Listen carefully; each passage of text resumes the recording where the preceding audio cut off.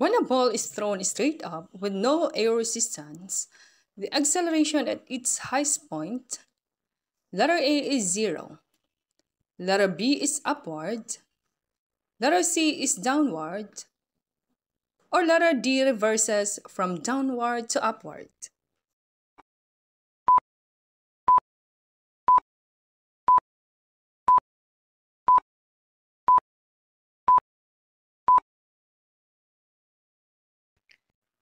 Based on Newton's law of acceleration, the direction of acceleration always follows the direction of the net force. With no air resistance, when the ball is thrown vertically upward, the net force is equal to the force of gravity, since the only force acting on the ball throughout its path is gravity, which causes it to accelerate. Since the direction of the gravity is always downward, then at any point of the ball's path, including at the highest position, the acceleration is always downward. Thus, the correct answer is letter C. The acceleration at its highest point is downward. The same force is applied separately to two objects, A and B, which causes the objects to accelerate.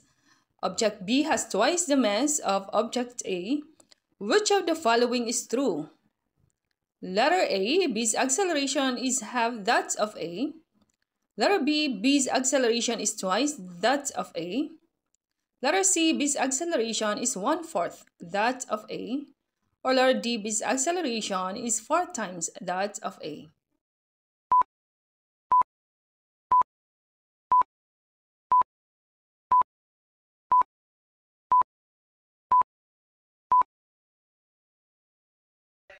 According to Newton's second law of motion, acceleration is directly proportional to the net force and inversely proportional to the mass of an object.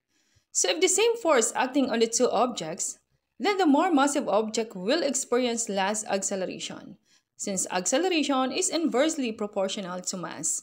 The bigger the mass, the lesser the acceleration of an object. So if object B has twice the mass of object A, then its acceleration must be half the acceleration of object A. So the correct answer is letter A. B's acceleration is half that of A.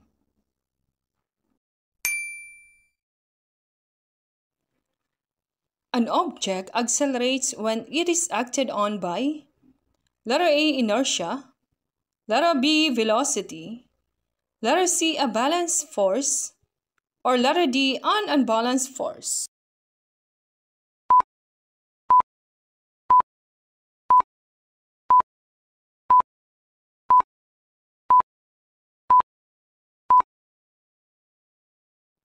Acceleration is caused by a net force or an unbalanced force. An object will accelerate only when there is a net force or an unbalanced force acting on an object. If the forces acting on an object are balanced, then there is no acceleration. So the correct answer is letter D, an unbalanced force.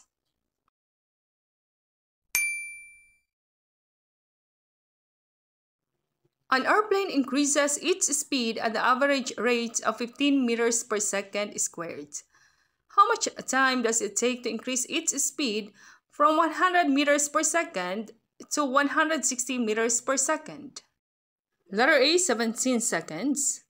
Letter B, 0.058 seconds. Letter C, 4 seconds. Or letter D, 0.25 seconds.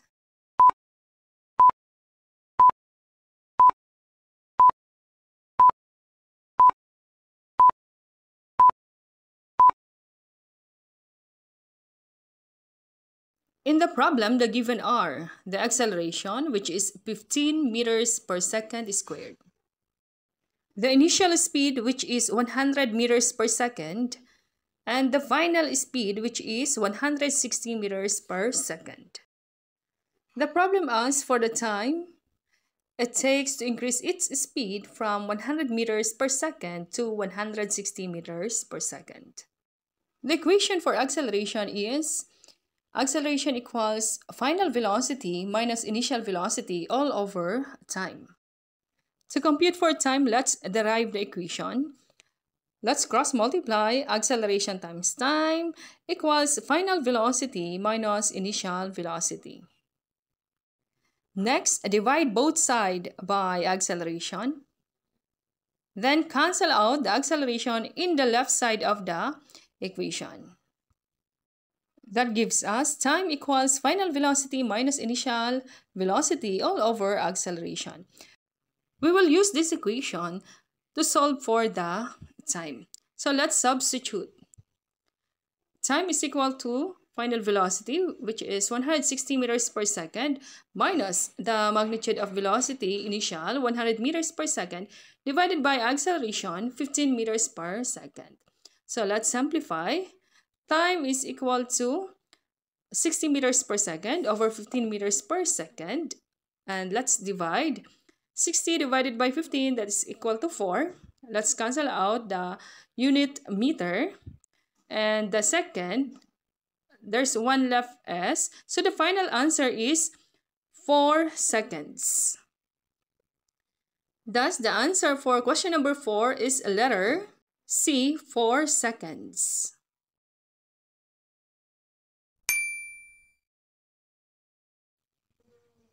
If an object moves in a straight line with a constant speed, we can conclude that letter A, the object is accelerated. Letter B, there is a net force acting on it. Letter C, the forces acting on it are balanced. Or letter D, all of the above answers are correct.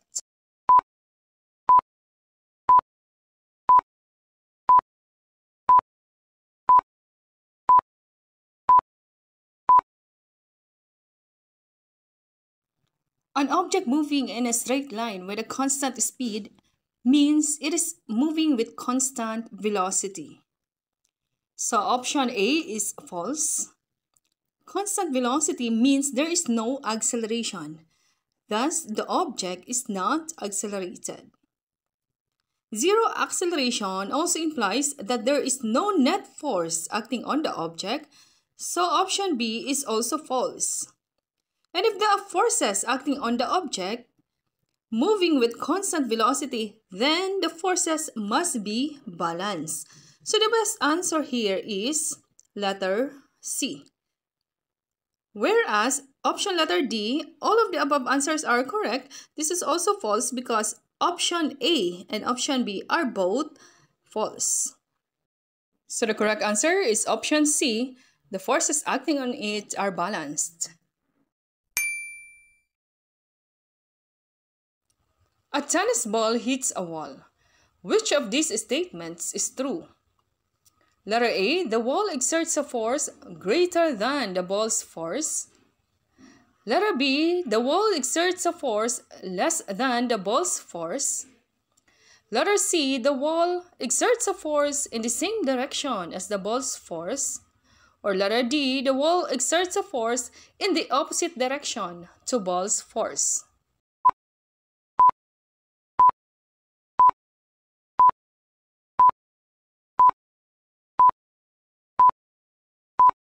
Newton's law of interaction tells us that when the tennis ball hits the wall exerts an equal and opposite force on the ball.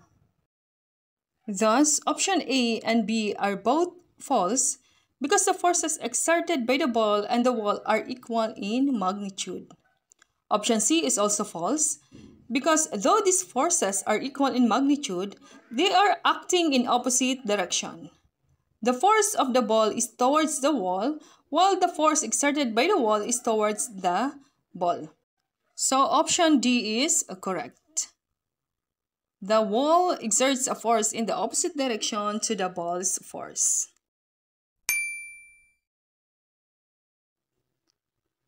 A ball is thrown horizontally from the top of a 95-meter high building with an initial velocity of 15 meters per second. What is its horizontal speed after 2 seconds?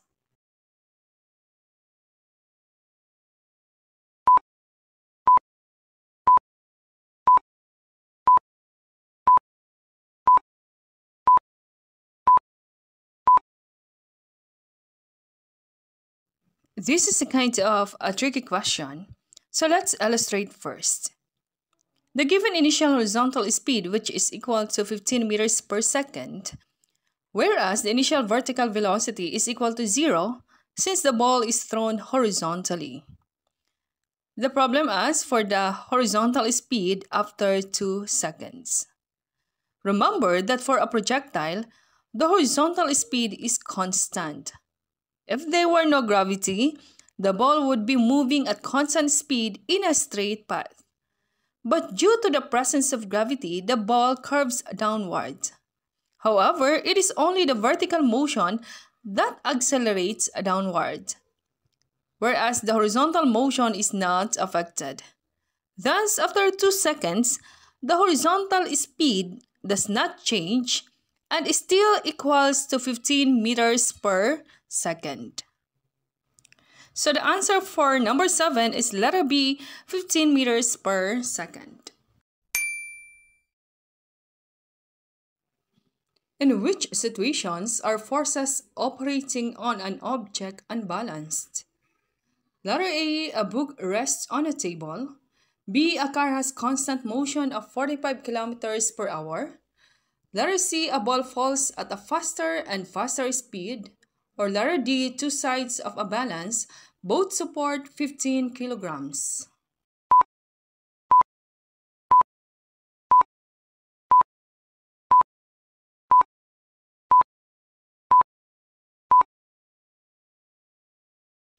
You would know if there is an unbalanced force or net force acting on an object if the object accelerates.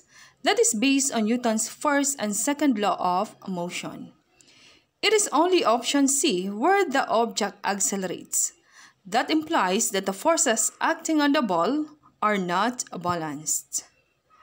So the answer for number 8 is letter C. A motorist travels 160 kilometers at 80 kilometers per hour and 160 kilometers at 100 kilometers per hour. What is the average speed of the motorist for this trip?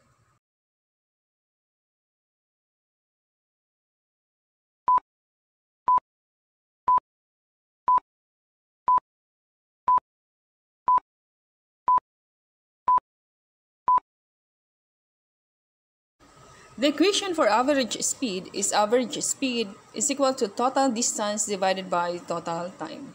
In symbol, that is, here's the symbol for average speed, symbol for total distance, and for total time.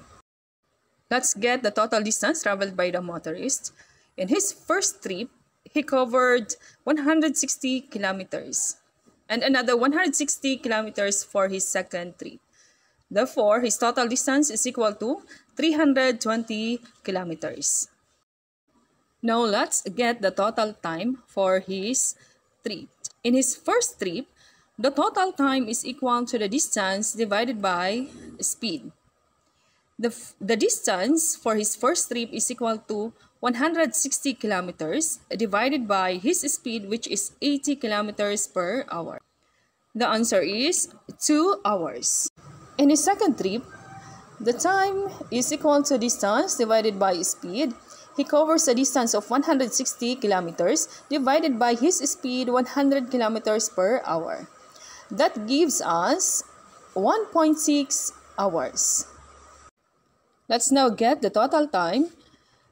During his first trip, he covers 2 hours plus the second trip 1.6 hours. So the total time for his entire trip is equal to 3.6 hours.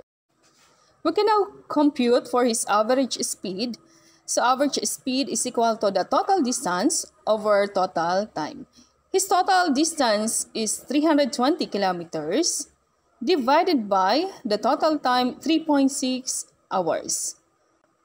The answer is equal to 88.9 kilometers per hour. Rounding up 88.9, that gives us the answer is letter B, 89 kilometers per hour.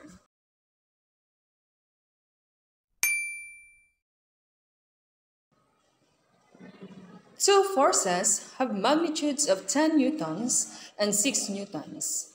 The magnitude of the sum could not be equal to which of the following values? A. 3 newtons, B. 4 newtons, C. 9 newtons, or letter D. 12 newtons.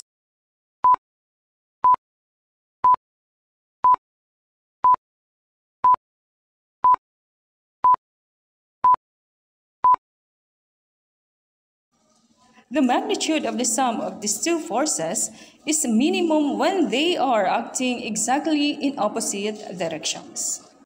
Since the two forces are acting in opposite direction, we get the difference to get the resultant force. It gives us 4 newtons. So the possible minimum value for these two forces, we have 4 newtons. Whereas the maximum value is when they are acting in the same directions.